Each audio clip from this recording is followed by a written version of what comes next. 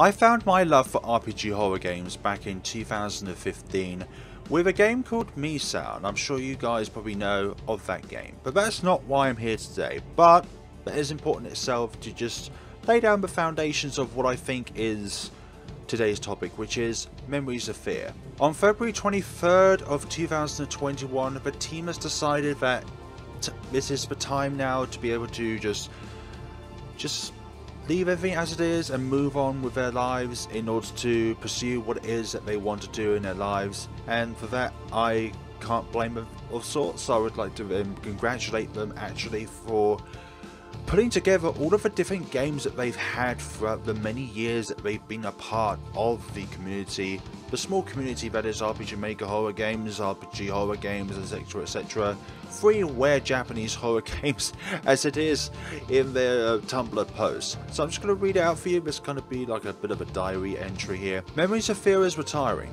We at Memories of Fear decided that we will be retiring our fan translation group as of February the 23rd of 2021.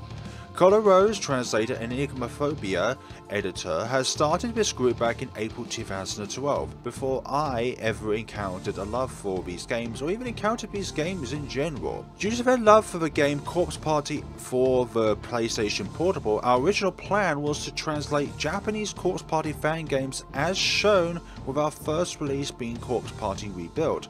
However, our love for role-playing adventure games, both horror and otherwise, made us extend our scope to the translation team of other games created in RPG Maker and Wolf RPG Editor. Yep, there's been a bunch of them. Our dedicated QA tester, Adriel Gamer, was also a big part of this. He joined the group on our very first project and has been with us ever since. With about 30 games released under our group's name, we've decided that it is time for us to move on. While we greatly enjoyed our time working together as a group and delivering these games to an English-speaking audience, the time feels right to retire. Especially now that we have more responsibilities that come into our lives as we've gotten older. Yep, that's for everyone, basically. When we get older, we discover new things, have new responsibilities in life, and therefore need to adapt to new situations, and therefore we need to sacrifice part of our past self in order to move on to a better future, which I can totally understand in this case. Like any path in life that you go in, you always need to know that there are going to be some things which you need to put in the past in order to be able to move on with yourselves, such as our full-time jobs, families to take care of, and busy schedules, which has limited our ability to focus on translation work as much as we previously did. We want to thank everyone for their support over the past 8 years. We'd also like to thank everyone for taking time out of your schedule to play, stream, and share our translation. Thank you for everything that you've done, Memories of Fear. I think without you, we would not have encountered such beautiful games, especially for me, my personal favourite, which is also the most recent and the last of their games being Purgatory 2, which has been an absolute wonder of a game. I think both the translators and the developer themselves have done an incredible job on Purgatory 2, along with Demonic Mode as well, being like this horrifically difficult challenge to overcome. There have been other translators as well. VG Person still around, probably question mark, with other games. Tasaiki, haven't heard of him forever. I think the last game that they translated was Candle. So that means the question of who is going to translate the next Purgatory games, Purgatory X and Purgatory 3.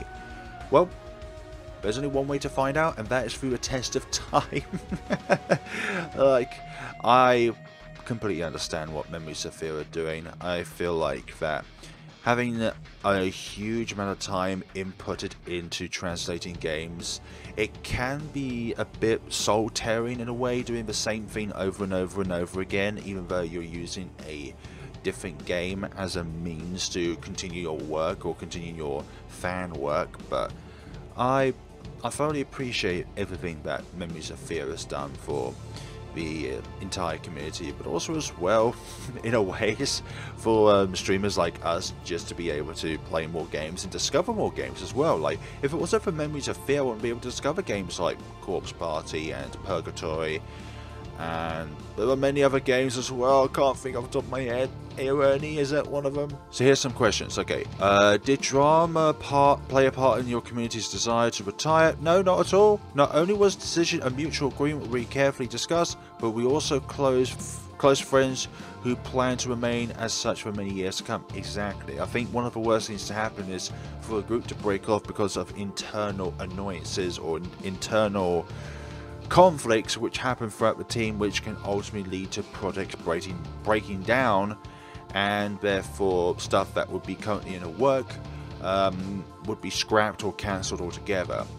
But because of the fact that they managed to finish the translation would mean that it is much less likely for the group to disperse because of internal arguments and stuff like that. Does that mean that Purgatory 2 and Purgatory 2 Demonic Mode is your final translation? Yes, that is correct.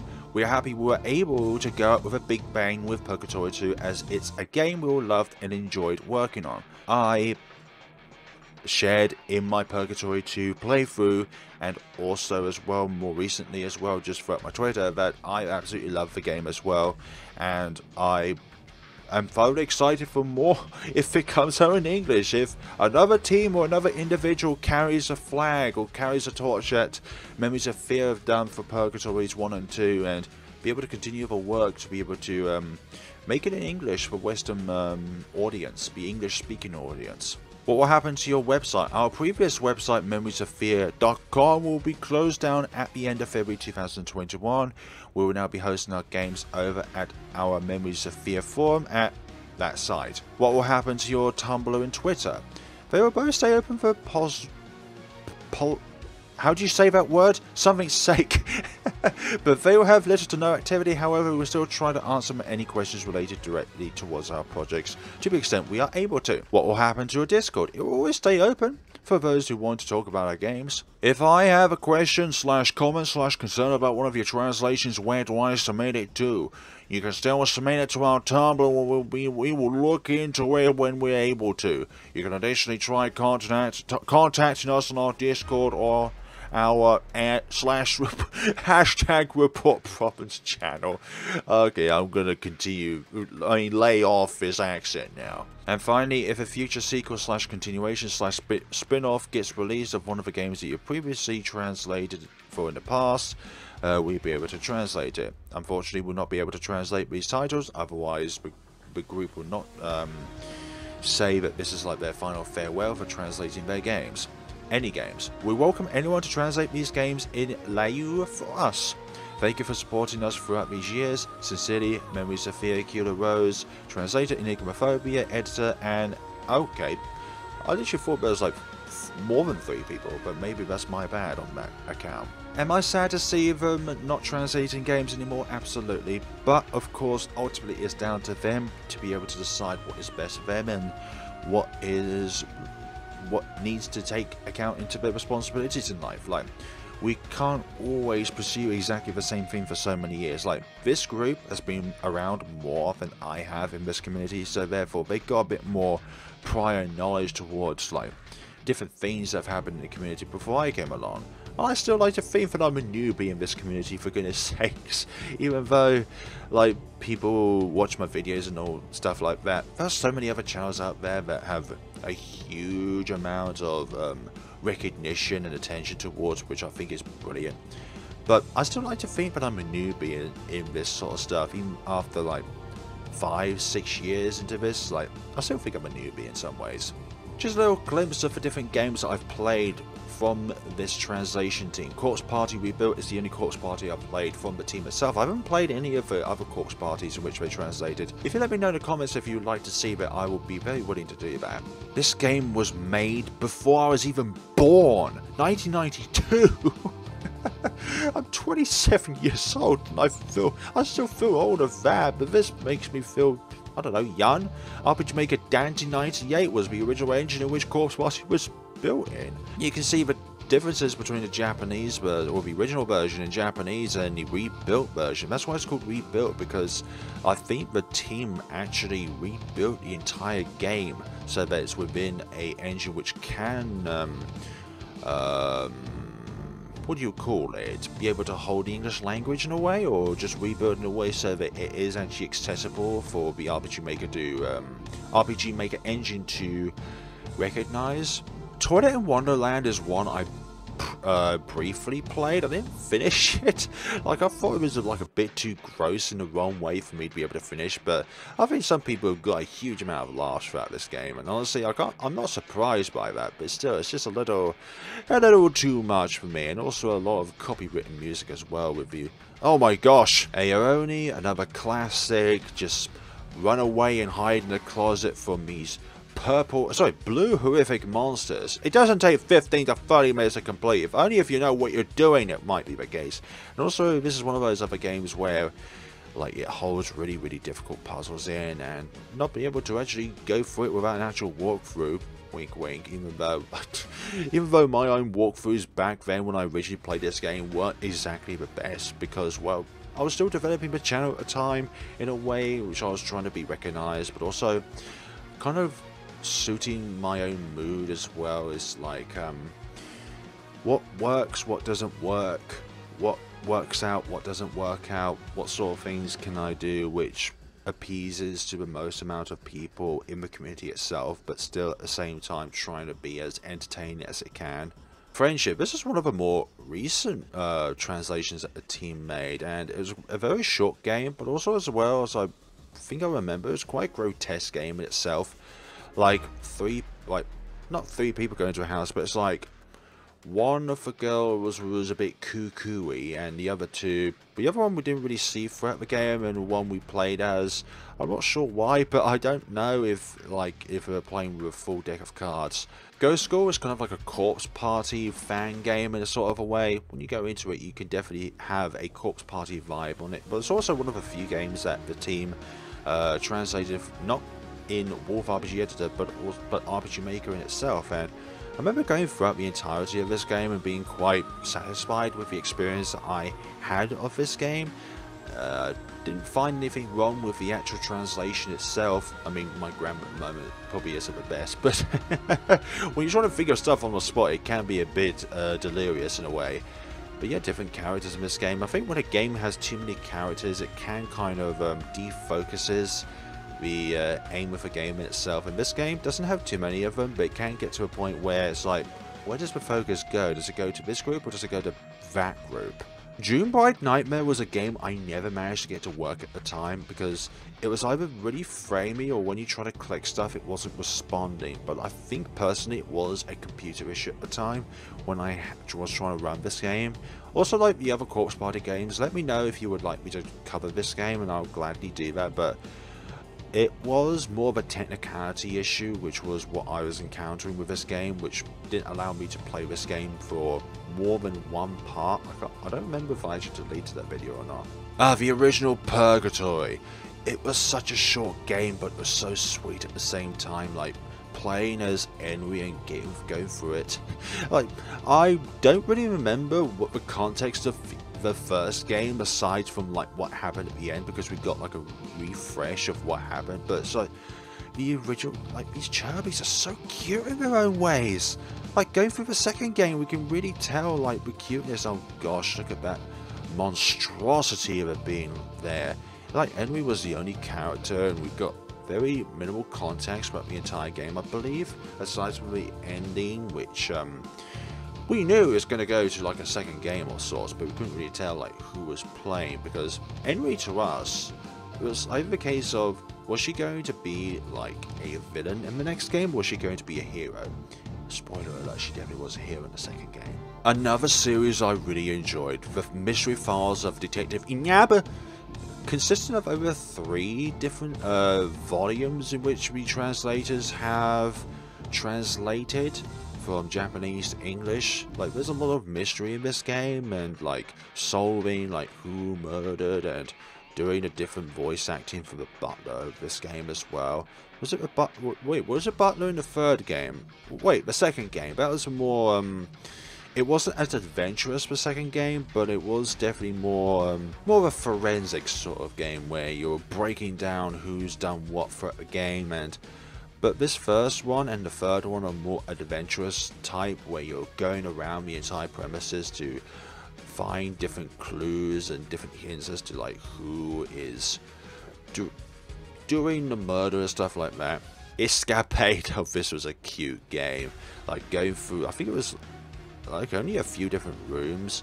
The other one was I think, is this a tower? Yeah, this is definitely the tower one where we go through and different cat puns throughout the entire game. Like, it was just so hilarious, but at the same time so cute with the protagonist just going throughout the game and doing all of her different mischievousness stuff. And then there's this evil scientist who try to make the life of the protagonist miserable, but still being very cute in a way, because you know it was going to be a tale that would end happily ever after. Just because, well, why would a game with this cute visualness end badly? I mean, how could it? Tower Feliz, don't know if it's like the sequel to Escapade, but there's another game. Oh, this is the tower game. Oh, yes, okay. So we had a limited amount of time to go through the tower, and I'm not sure if this is a grown-up version of the protagonist or not. No, this confirms that they have different names. Like when we go down to... Okay, yeah, they have different names, so there's no connections between the two universes, except for the fact they both contain cats. Detective Inaba 2, the same protagonist as last time, because, well, it is in the name of the game itself. I remember the third game being a bit more horrific, while this one's been a bit more subdued. I also remember you, the shy maid of the game itself. Usually the shy and quiet ones hold the most mystery and the most answers to questions, because they're very good listeners. Oh yeah, remember you kept talking a lot, didn't you?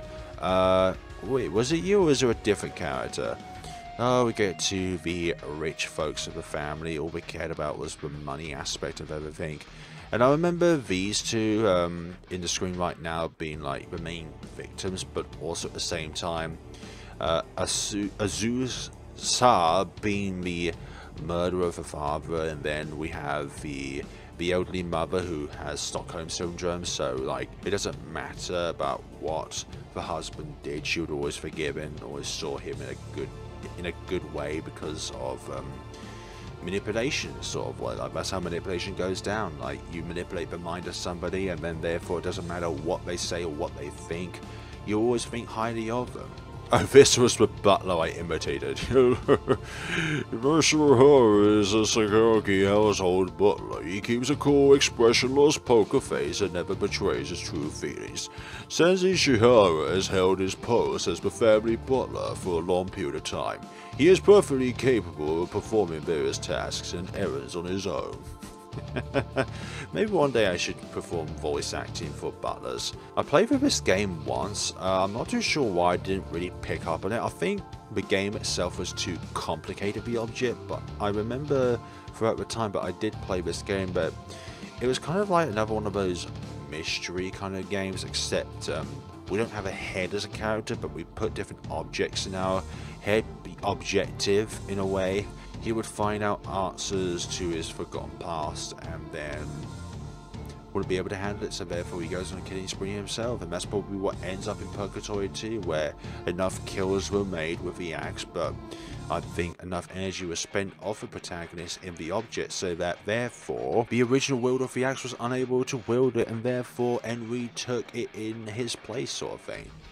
I know, fan-made theory. Yeah, this was more bloody, and the antagonist was also one of the victims in this tale, where I can't quite really remember now, but it was something to do with the antagonist's family not looking out for her, so it's kind of like the witch's house sort of scenario, where the main antagonist is also one of the victims to the game. That's what I like about certain antagonists in games, that they're also a victim within their own tales, because in a way they suffered a lot in order to get to the point in which they're in. Also remember like being held up and being trapped in this place. Yeah, this is more of an adventure kind of horror game rather than just being going around a house and trying to decipher the different clues, which was in the second volume. But I loved that for that, because it was a different spin on the series in itself. And we get to like these grotesque murders as well. Don't know what happened to the characters, but also is where you can see like the age of the characters developing, because well, in the first game he was 26, in the first game she was 17. Oh gosh, I remember you, Katie. You appeared in the first game and you returned to the third game as some sort of spoopy ghost. What was it that you didn't do? I remember there was something in the game in which you, if we travelled around and we go to a certain room and you don't like going into it, what was it? I can't quite remember now, but it's like a certain condition in which she can't witness or can't feel nearby without her freaking out. And then we get to one of my favourite translations and one of my favourite games period in this community, Purgatory 2. Like, I think this was a much more in-depth sequel than the original game. Like, the original game set the base for Purgatory 2, but Purgatory 2 was where the game was able to thrive and flourish with different characters and different angles towards this story, and being the best horror anime ever, according to a certain other content creator, which I can't disagree with entirely, because I would love to see Purgatory as an anime in a way. You know, just starting out, probably even like before the events that happen at the place called Purgatory, in which Emma describes it as, well, not describes it, but names it as Purgatory. Or was it one of her friends that describes it as Purgatory? Or names it Purgatory? I keep going around in circles here. Like, I just love this game in its entirety. Like, the different characters throughout this game all have such different attributes in a way. Henry being mute, not necessarily mute, but choosing not to speak in a way. And Rev Ibao is just not he doesn't give a damn towards what others think of him, especially as we saw with Emma and all that. For goodness sakes, like, I could not stand Emma. Like, her personality and the way she treats other people is absolutely diabolical, and I think her redemption arc in the game was just pretty much non-existent. It was just pretty much in a ways of situational in her situation in Purgatory, where aside two scenarios which happen very early on in the game, with the double buttons and the 4 different buttons that need to be pressed before DO33 re-emerges, she did not contribute towards a group survival whatsoever. Ibao had the brains, Henry had a demonic strength, and then once we get to another demon in the game, they took over because they essentially had like a synapse link with the rest of Purgatory. And then finally, demonic mode, which I can happily say that I am the 5th recorded person ever to have completed demonic mode. Aside the developer themselves and 3 other people, I've managed to beat this game, and the first one recorded to beat it in the English language, and also as well just being either one of the first ones or the first content creator to upload all of the different endings of the game in itself. But even the characters are shown in this tale. But then again, we do play as these 2 characters. Like, we play as Ibao in the first and second and third stages, and then we play as Henry in the final stage of demonic mode. Man, going through this was such a haul in itself, but I was really happy at the end result when I went down and then went to the left. I know I'm pointing to my right, but I'm pointing left in the camera, pointing left of DO33 at the very end of the alleyway. I was like, I've done it. I've managed to complete it.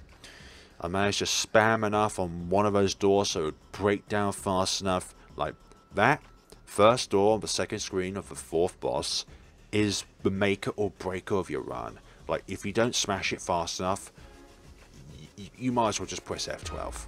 There's just different fan arts of Purgatory 2. Like, I'm not sure if I can show that on YouTube, I don't know. like all these different fan arts are so creative in their own ways. Like, I love it when there's lots of fan work of different games, because it shows that there's a lot of people out there that want to, hey, there's my run. It's like, it's just such a beautiful thing to behold, and being one of the people as well to like witness not the initial growth of the team, but just seeing like their last 5 years, five of their 8 years and the last ones in that is just such a roller coaster in itself, and I couldn't be more happy to have them around. But even though they are retiring, I am very happy in which the process was, just going through everything in which they've translated. I haven't played all of their games. I can probably list off like probably 2/3 of these games I have not played. I haven't played Corpse Party 0, Zero Demo, If, Killer Bear, Desolate Hospital, Cross Fear. Haven't played all of Toilet in Wonderland, Hand in Hand. Probably only played the most recent version of Aeoni. For the Prisoners, made of Farewell Heights, the Panzer, how do you pronounce that? Color of Lost Memories, Colorful, B*X, and also as well part of the object I didn't play. But thank you so much to Memories of Fear for giving us such wonderful memories and all of the hard work that you put into all of your projects, because having a really good translation of a game is tough. It is not just simply translating words from Japanese to English using Google as a means to do that. That's not how it goes. You need to be able to understand both languages in a fluent level. So if, for example, if your primary language is English fluently, then you also need to translate that fluentness into Japanese by learning that language as well, if you're looking to translate games at a professional level as Memories of Fear did. Like, they probably say that their work isn't like hugely professional, but I can guarantee you that it is. Like, for me, looking at my own videos, I don't feel that they're personally great for me, just because I hear my own voice when always looking throughout editing and then rendering and uploading and then showing my thoughts of the game itself. Like, it can be a little bit nerve-wracking as a content creator to just go through their own work and say, I'm really proud of this, because you witness every step of the way for the process of making something, like editing something, translating something. You witness every step of the way from A to Z, from 1 to 9, etc, etc, etc. It's like, you're not hugely proud of the work that you've done sometimes, because you see every single aspect that goes along from the very start of having just a fully Japanese game and now it's translated into an English game. Like, there's so much into this that people don't realize. So when people say translating a game is easy, it is not. I will thoroughly miss this team and all their hard work, but that doesn't mean to say that we can't play the games in which they have translated. And as such, always remember to have this particular page up here bookmarked, so that if you want to go to their games, but therefore there is always a page to where their games are archived, which is within their J-Sync page rather than their previous page, which has been closed down, because I imagine in that page there was also like updates for future games and stuff like that. But once again, thank you so much to the fans who have supported this translation group. If it wasn't for you, I doubt this game, or this translation team would have continued translating games for the future. Like, if it wasn't for the immense amount of support behind this team, then I would say that they wouldn't even go as far as, let's say, beyond the Aeoni games, beyond the Purgatory games even, or the Detective Inaba games, if it wasn't for that support behind the games and for all of the different things that people have done, like, let's say, fan art and let's plays and stuff like that, but also as well sharing the game and typing down your comments and love for the game itself when you're playing them, then I don't think this team would have lasted, would have done this as long as they did. But I feel like that what they're doing is good for them to start new things in life outside of the pressure and situations of what it's like to be a translator and going through this path again and again and again for another game. Like, I think once you do something for a certain amount of time, you want to move on in life, even though you have fond memories of it. But it's like going through a pinwheel or a circle over and over and over again. Once you complete that circle, it is time to then move on to another game and repeat that cycle. I think in a way, Memories of Fear didn't want to keep going around in a circle, but they kind of like wanted to flee out of orbit. Imagine the cycle itself being in orbit around a planet or a star, like let's say the moon for example, around the Earth. I hope that that is a cycle that doesn't end, for goodness sakes, otherwise our way of life would be drastically different without the moon. We probably wouldn't even be here still, if it wasn't for the moon. But just imagine anything in life being that kind of cycle in a way. You're continuously doing the same thing over and over again without a kind of a break. And after 8 years, I'm not surprised that the team decided to sit down and say, this is where it ends with Purgatory 2. We're going to end it with the most heinous difficulty thing ever with demonic mode. Like, that in a way is an absolute banger to end off your translating hobby career. I would say it's more of a hobby, but it is a career in its own way because you're recognizable for the things that you do, and the people around you really look up to you and are inspired by you.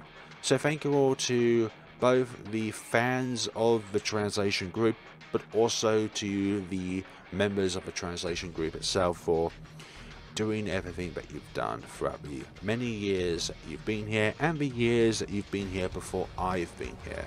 Thank you all so much for watching, folks. Make sure to check out these games for yourselves. Like, I don't think I even need to put a link in the description below where you need to find them. I think you know that if you've already watched this video all the way through by now, but I'm still going to do it anyways because I like giving credit where it's due.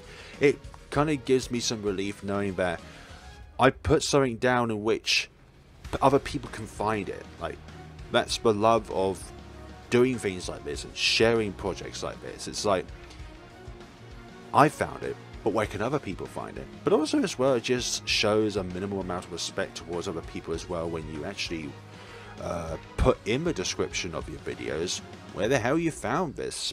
Because if you don't really link it, then you're really doing the developers a bit of disservice in a way. But anyways, folks, let's end this off with a positive thing.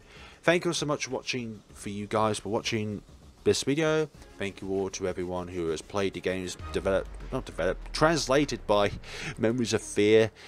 But also thank you as well to the team itself for initially deciding, hey, we want to start translating games from Japanese to English. We want to rebuild one of the games from its original engine into an engine in which people can actually play on outside of Japan. But thank you all so much for watching, guys, and take care of yourselves and have a happy, bright, successful future to the members of Memories of Fear. Thank you all so much for everything you've done, and take care of yourselves.